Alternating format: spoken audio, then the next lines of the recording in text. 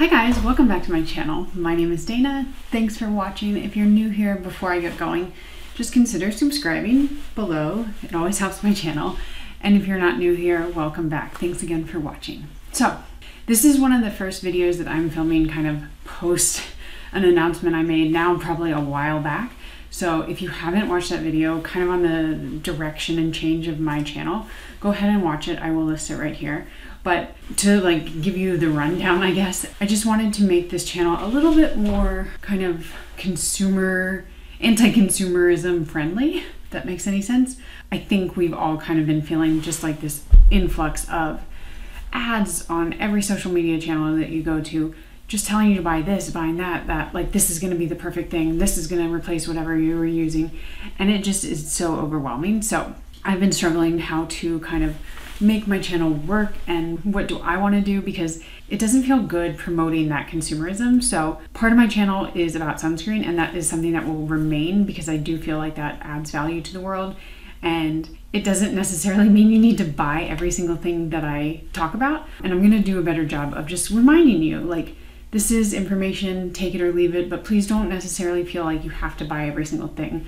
I know how hard that can be, and I really want to kind of avoid that. So hopefully this helps, and we'll kind of go with that moving forward and see how it goes. So like I said, we're gonna be still reviewing sunscreen on this channel. I look very big in this. I guess it is oversized, but I look bigger than I thought I did. So this is a new sunscreen by, I think, Pretty Like an Indie. That doesn't make sense. Like an indie-ish brand, although you can find it at Target. Target does a really good job of kind of promoting both indie brands, Black-owned brands, women-owned brands, so I do love that about it. And I'm going to be testing it out for you. I've been wearing it quite a bit lately, so I already have some pretty fully formed thoughts on it. But yeah, let's jump in. Okay, so I wanted to remind you of my skin type and kind of like the concerns that I think of on a daily basis. Right now it's toward the end of summer. I say end of summer in quotes because in North Carolina, that like it lasts. It's just like trickles forever. It can be almost November and still hot. So it's still hot here. Yesterday was blazing hot. My skin in the summertime is pretty hydrated and doesn't feel dry. I do tend to get oily in the T-zone, and then in the winter I will have dry spots kind of around the edges of my face, so it's kind of interesting. I guess that makes sense. And then as far as kind of concerns for my skin, I have melasma. They pretty much are here and then some on my forehead, and that's just from years of being in the sun prior to wearing a lot of sunscreen. Also, I have pretty like dry under eyes and I get lots of wrinkles there. And then my forehead also has wrinkles, but I'm not too concerned. It's just, you know, those are the things that I focus on more. So you have an idea of what I look for when I'm looking at skincare or sunscreen. Let's go over the specs of this. So this is a SPF 50. It's also a mineral sunscreen, which is so cool. I just love seeing, like, there's so many sunscreens that have come out recently that I love and adore, and they're just SPF 30. So when I saw that this was SPF 50, I was like, come to me, baby, come to me. It is mineral sunscreen, like I said, non-nano 12% zinc oxide, and it retails for $28, which is a pretty affordable amount, or price, considering some of the higher mineral sunscreens are like $60. I'm thinking of you, Tatcha, and Ilia, all those things. So this is very middle of the road affordable. I would still call it affordable, especially because you can get it at Target. Just kind of easy, you know? It's also fragrance free. We love to see it. So many people always ask me for fragrance free, and while I don't have any sensitivities to smell, it is something to consider, and this one is fragrance free. But I will say that there are extracts, like I think there's even a rosemary extract which can tend to have a scent, but I don't smell anything when I apply it. It also has an expiration date of 2024. I got it in August, whenever. So I think I got it around August, but it says the expiration is 07/2024. So 2 years, which is very good. What else should I tell you? So I'm just gonna tell you right off the bat, there's no cast in this. This is a really fluid serum-like sunscreen, and I've just had a pleasure using it, and it just goes with everything. And depending on my skin tone, I think it's gonna be interesting to see. Like in the summer, even though I wear sunscreen, my face is the darkest part, or it's the darkest that it gets. So it'll be interesting to see what this looks like when my skin is a little bit lighter. The other thing about it that I think, no, I didn't mention, this is Black owned and Black woman owned. So that is so cool. I love to see it. Their website looks really cool. I didn't see any other products that I wanted to like run out and buy, and they're mostly skincare, but if you are interested, definitely check that out. Okay, quickly we'll go over some of the ingredients in it.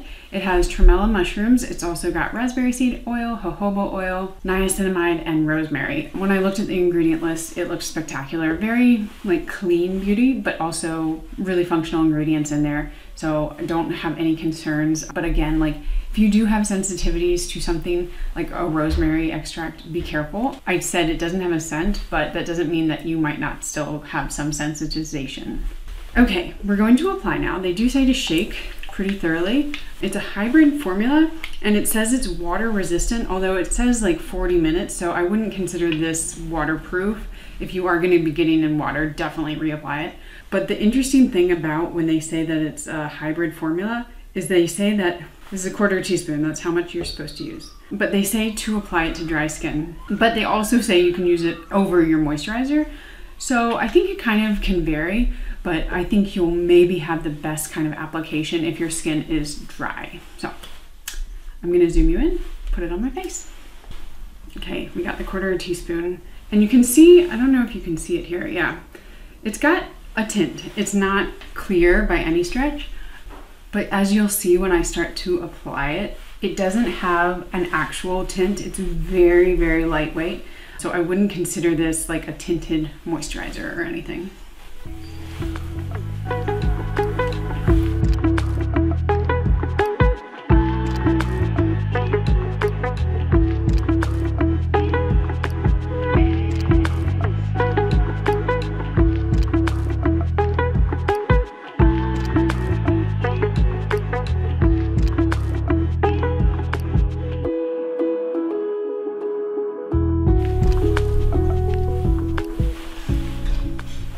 That was so easy, and that's a 1/4 teaspoon. Very easy to use on your face. I said it's not a tinted moisturizer. It's not. It really kind of reminds me kind of just a smidge more than the Ilia See Beyond. That one is so thin that it really has no coverage. This one, I would say it has like sheer to light coverage, and if you do put the correct amount, which is a 1/4 teaspoon, you will be getting a little bit more coverage. But I don't think it's gonna be anything that's gonna be overwhelming if you don't like to wear makeup. I think it's gonna just kind of even out your skin tone and of course kind of alleviate any white cast that would be seen from the zinc oxide in it. So I'm gonna let it sit for about 5 minutes, which is what I like to do, and then I'll come back and talk through my thoughts about it. Okay, we're back. I don't think I've worn this alone. I usually wear it as like my sunscreen and then I put a little bit of concealer on over top, and I am noticing, wow, it's got a glow to it. Maybe it's also the lights, but I don't think that's true. So what are my thoughts on this sunscreen? I am thinking that it's gonna run a little bit deeper than maybe like would fit all skin tones, just because I can always tell when I look at my neck just doesn't get tan. So this is like my natural color, and then you can see the difference between there and my face, and it's got quite a bit of a tan. Now compared to the rest of my body, it actually kind of goes nicely, but I would say that if you're in the like fair to light, this might be like a self tan or like quite a bit for you. So I don't think it's gonna work for all skin tones. I think if you're like light medium to medium and then deeper, it's gonna work really nicely for you. It does have a little bit of a warmer undertone than maybe like a neutral, but I think, especially because it is more of a fluid kind of texture, that you're gonna find it a little bit easier to kind of match with different skin tones. But I can't speak for all skin tones, of course. I am just seeing that it's a lot darker. Now, the thing about it that how I've worn it is I put it on, I love that it gives kind of that almost like skin tint, but not super full coverage skin tint, if you know what I mean. And then I love to just go in and color correct, or not color correct, but kind of like use concealer to brighten, maybe under my eyes, in the T-zone, that kind of thing. And I think it looks really beautiful, and it kind of operates almost like a very, very sheer skin tint and then sunscreen in one. So that works really well for me. A little bit of powder will kind of take down the shine, but if you do like this kind of glowy look, of course, then you could just wear it alone. What I also like about this is that it's not super tacky. Like, it's gonna move a little. I can touch, or when I touch my face, it's not dried down, it hasn't set, but it doesn't feel like it's gonna just be like in my face, like sticking to everything all day. But I do recommend maybe just a bit of powder if you're really like wanting it to stay a little bit more. So, can you get away with wearing this alone? Absolutely, unless you have super dry skin. If you have super dry skin, you might need your moisturizer on underneath. But for people that have like maybe more combo to like normal, or especially oily, you could probably use this alone and you wouldn't necessarily need anything. But of course, it kind of depends on your skin type. And I would always just recommend like trying it out, and maybe you need more, maybe you need less, whatever, that kind of thing. It's pretty nice. I mean, I would say like if you're looking for something with a high SPF and you're definitely in like the medium or like light medium skin tones and up, then it's gonna be really great. I just worry that it's gonna be a little too dark if you're in the lighter skin tones. I love that it's $28, that's so great, SPF 50. And it does really look like I have like almost like a liquid highlighter on, even when I'm looking in the mirror and not under the bright lights. So, done really well. Now, what I would love to see is this brand come out with something similar, but maybe a little bit less shiny and maybe a little bit different of a shade, so that more people could use it. Because again, like just seeing my neck and my face, I do worry that some people are just not gonna be able to use it. It's gonna be too dark. So I think they have a really great base, and I think that they could do so much for so many people and just kind of build upon this.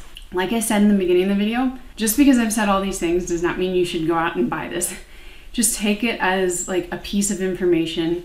Maybe like put a little list down, like when I run out of sunscreens, do I want to pick up this? I don't want you guys to feel the need to spend and spend and spend. I'm trying to do that for you, even though I hate it myself.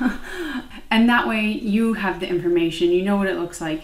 Hopefully you get your questions answered and you don't buy it unless you really need it. So I will leave it there. I hope you enjoyed this kind of new style, and let me know below what you think of it, if you have any questions, and I will see you guys in the next video.